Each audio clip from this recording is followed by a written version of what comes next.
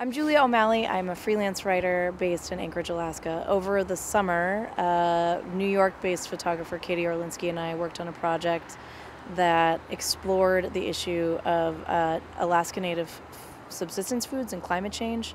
Subsistence in Alaska is an economic model. A lot of our smaller villages where people are living a traditional way of life survive because people are able to supplement their incomes with subsistence foods. And this could be anything from marine mammals to caribou to fish.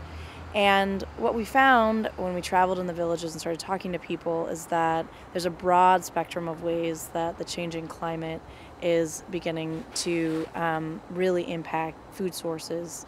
One of the places that we traveled to was Kotzebue, and we looked at bearded seal, which is a traditional food source and one of the biggest sources of protein in the village. And what's happening is that the season for hunting bearded seal has become increasingly shorter, to the point where this year was the shortest season and also the hottest year in Alaska on record. And the seal come in on the ice, and they have to be hunted on the ice because that's how they are best seen. And this year there were only 2 days to do that, and so people were not able to get the protein that they usually get from the bearded seal. We also visited the whaling community of Point Hope, which is one of the longest inhabited communities in North America. And there, whale makes up a big portion of people's diet, and it's also really culturally significant.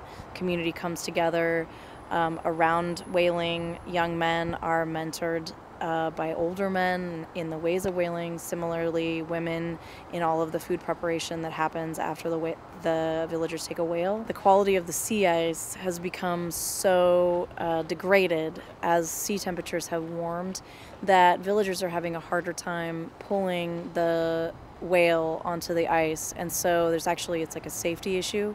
And whale, because it's so much meat, is usually stored in an underground ice cellar, which is dug into the permafrost. Unfortunately, because of the warming soil temperatures, the ice cellars are beginning to melt and fill with water, and that spoils the meat. The elders will say they can taste the warm temperatures outside in the meat.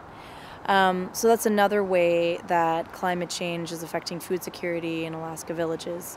Food in villages, it's important to note, is, 50% more expensive than food outside.